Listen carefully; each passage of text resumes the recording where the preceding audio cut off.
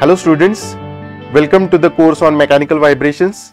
The unit number 3 deals with free damped vibrations and the lesson number 2 deals with free vibrations with viscous damping.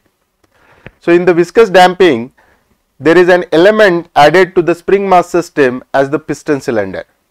And as we have seen already, in the viscous damping, your force is proportional to the velocity, wherein we can put the proportionality constant at C, whereas C is damping constant or damping coefficient, which will have unit as Newton second per meter.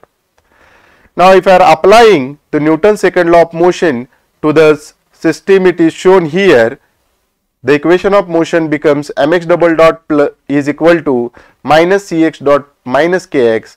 If we rewrite this, it will be mx double dot plus cx dot plus kx is equal to 0.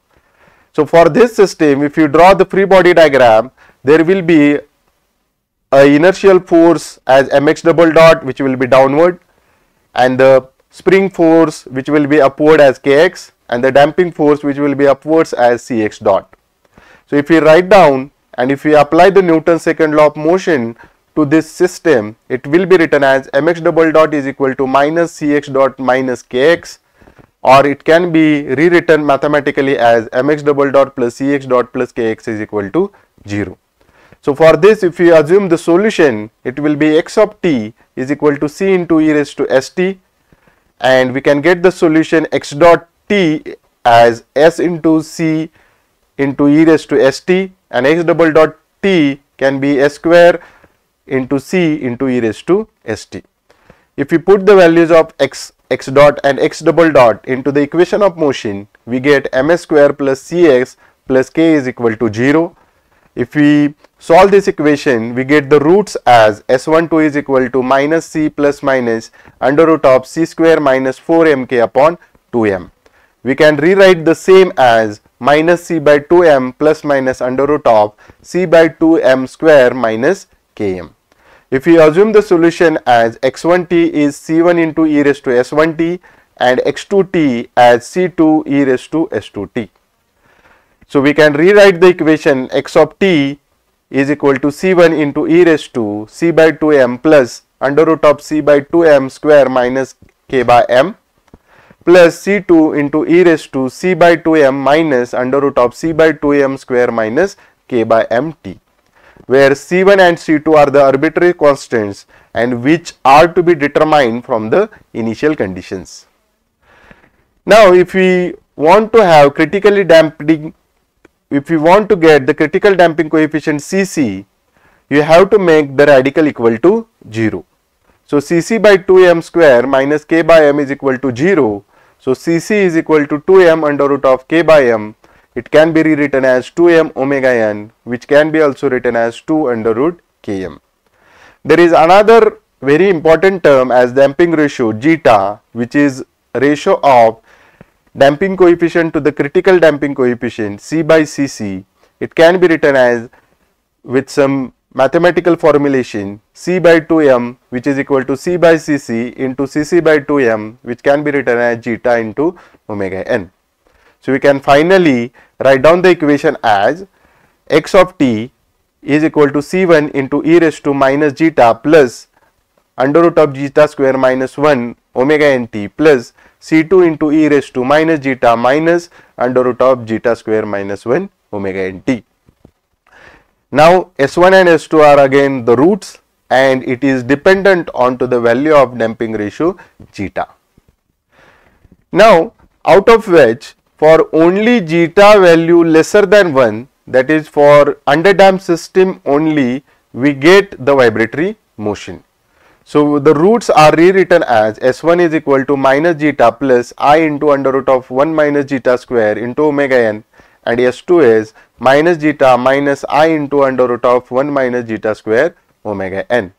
If we do the mathematical reformulation, we get the value x of t as x into e raised to minus zeta omega nt into sine of under root of 1 minus zeta square omega nt plus phi, or x of t, which is equal to x0 into e raised to minus zeta omega nt cos of under root of 1 minus zeta square omega nt minus phi 0, wherein the constants C1 dash, C2 dash, x, phi and x0 and phi 0 are the arbitrary constants and which are to be determined from the initial conditions.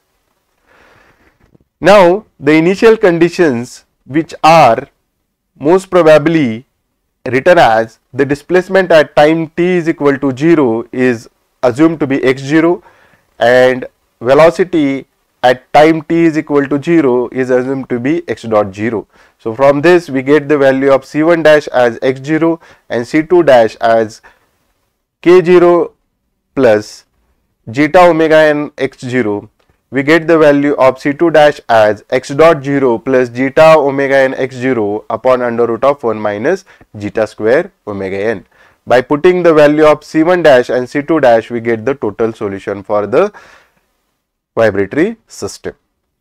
And here you can see this represents a decaying damped harmonic motion with an angular velocity of under root of 1 minus zeta square omega n is also known as damped natural frequency, and the factor e raised to minus causes the exponential decay. So, from the graph you are able to figure out that how the amplitude of vibration is decaying.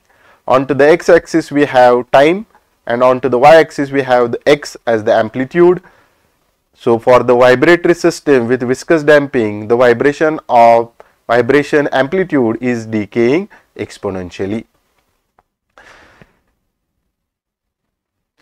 For the logarithmic decrement, that is natural logarithmic of ratio of two successive peaks or troughs is nothing but logarithmic decrement.